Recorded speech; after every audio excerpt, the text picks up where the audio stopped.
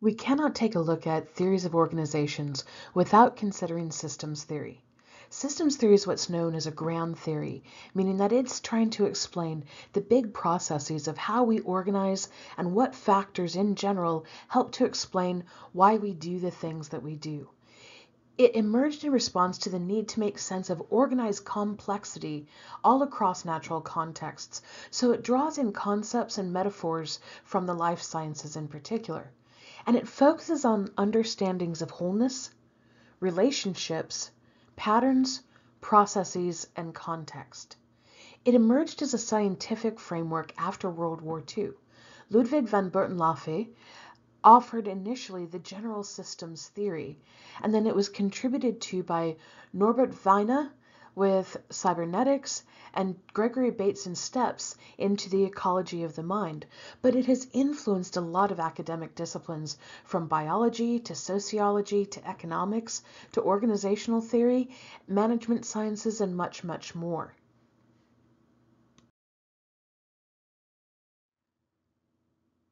The goal of general systems theory is to develop broadly applicable concepts and principles.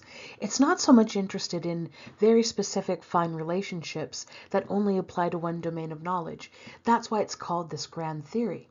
So what it tries to do is distinguish between dynamic or active systems and static or passive systems. Active systems are activities, structures, components that all interact to influence behaviors and outcomes of those processes. Passive systems are structures and components that are being acted on or being processed. So the systems view is based on several fundamental ideas. First is that all phenomena can be viewed in a web of relationships among elements, or this notion of a system. Second, all systems, whether electrical, biological, or social, have common patterns, behaviors, and properties that we can observe and analyze and develop greater insight into the behavior of these complex phenomena, so we move towards more of a unified view of the sciences and those kinds of interactions. Systems theory is an approach to organizations that likens the enterprise or the organization to an organism with interdependent parts. Each has its own function and they're all interrelated, but they all have this common set of responsibilities to the whole. So the system may be the whole organization, a division, or a department or team, but whether the whole or a part, it's important that from a systems perspective, that the organizational actor and that the practitioner understand how the system operates and the relationship between the parts of the organization. In a lot of ways, when we're thinking about the organization as a system, we can think of systems theory as a generative map. It tells us how the parts relate and what each of the parts contributes. So the emphasis in organizational studies is that real systems are open to and interact with their environments. So it's possible that they can acquire new properties through those interactions. And that results in a continual evolution of the organization. So rather than reducing the organization to the properties of its parts or elements, what systems theory tries to do is focus on how those parts are arranged and what is the relationship between those parts, whether purely internal or internal with external, and that connects that to the whole. So systems theory identifies 5 characteristics of organizations and systems. The first is that the organization is an open system, which interacts with the environment and is continually adapting and improving. Second, the organization influences and is influenced by its environment, the world in which it operates. Third, if an organization is to be effective, it has to pay attention to both the internal and external environments and then take steps to adjust itself to accommodate the changes in order to remain relevant. Fourth, all the parts of the organization are interconnected and interdependent. If one part of the system is affected, all parts are. And finally, it's not actually possible to know everything about the system, But if you look hard enough, there are certainly plenty of clues that give us an idea about the trajectories and impact of it. So systems theory is a way for understanding organizations or collectives of people based on several simple principles. First, relationships. Second, wholeness or big picture. Third, patterns. Fourth, complexity. Fifth, change. Sixth, interconnections. And seventh, contexts. So the core assumption is that any system, including organizations, is dynamic, pluralistic, and interdependent. The goal is to center organizational life within the living world and recognize that organizations are actually themselves living systems that are embedded in multiple contexts. All of them are dynamic, complex, and emergent. So if we think about what systems theory does, is it reflects on who we are and in a lot of ways the smallness of our organizations within this broader global context.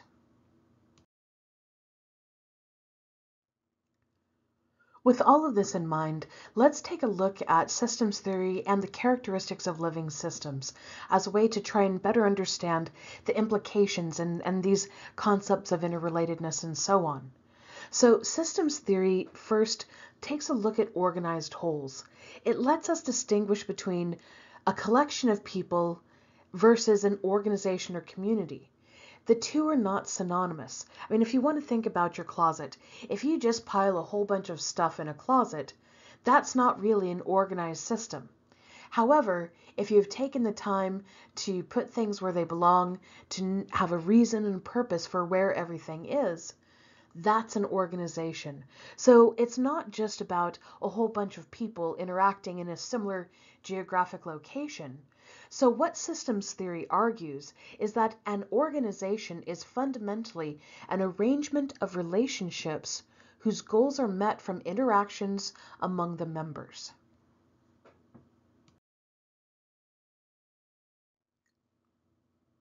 A second characteristic of a living system is that it is self-stabilizing. What this means in terms of organizations is that systems theory argues that the purpose of the system is to help people cope with changes in the environment or uncertainty, which is something that we've talked about before. It argues then that systems serve three essential functions. First, they perform maintenance in response to changes in the environment. Second, it helps people cope with negative feedback. And third, the system in and of itself desires homeostasis. Think of homeostasis like your thermostat. The goal is to maintain a consistent temperature, so you don't want radical swings one way or another in the way that an organization performs or acts, because that puts things out of kilter. Keep it consistent. And so this is what the self-stabilizing mechanism of systems theory argues in terms of the functions that organizations play.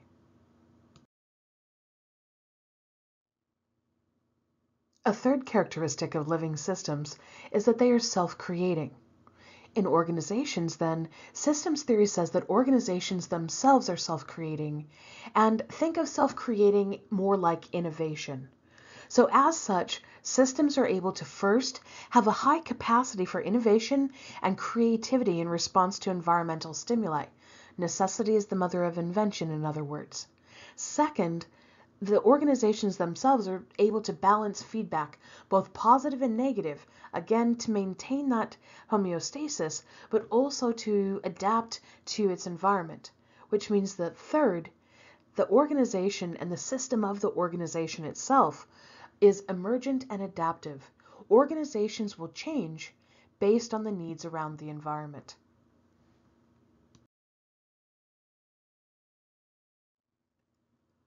A fourth characteristic of living systems is that they tend to be nested hierarchically. Now, if you think about this in terms of what's the most typical, it never accounts for the exceptions to the rule and the colorful bits in between. But if we think about it how, say, men's and women's clothes are organized, you might start by separating out what basic types of clothing we could see for men and for women. So for men, you might separate it down into suits and then from suits into slacks and jackets. So for women, you could separate it into dresses, categories of dresses, skirts, and blouses. Now, of course, there are lots of ways to mix and match, and it doesn't necessarily mean that only men and only women wear those, but what the nested hierarchy is trying to do is to trying to come up with the most typical and logical way to organize categories and subcategories. Now, if we apply this to organizations, it means that there are, first, levels of complexity that may not have a lot to do with the explicit indications of rank or worth. So compare that to, say, a traditional organizational chart. But that within that organizational chart, that complexity can be quite rich. Second, there can be systems within systems. So you may have the system of a team nested within a department, nested within a group, nested within an organization. And even that organization may have branches all over the world. So systems within systems. And third, context matters for negotiating the organizational environment. So it's figuring out who's really important. So what person or persons can navigate between these different nests and these systems within systems. So this nested hierarchy gives us an idea for how organizations are categorized, but also what's required to effectively move between and manage the relationships within and between them.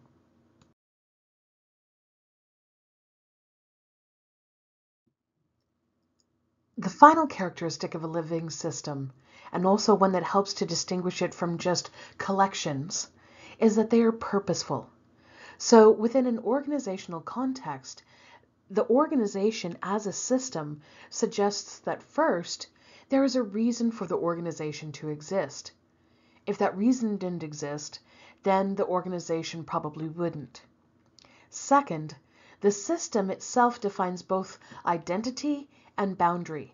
That is, what is and isn't included within the organization. Third, it provides the property of the system. It defines the rules for how the organization is run and what the organization is about. Fourth, it also provides the blueprint for how the system is supposed to work. If you think about how the organization is designed, its actual organizational structure, the ways that it navigates the routines, the communication interactions, the relationships between colleagues, their bosses, what have you. That's part of the blueprint.